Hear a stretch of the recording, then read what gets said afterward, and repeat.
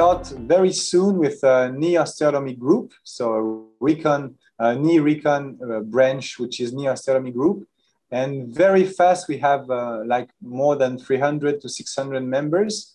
And it's a very easy way to spread ideas, to share cases, but also research projects and potentially course. So for me, it was a very important thing to switch to a completely medical app, because it's only medics can join.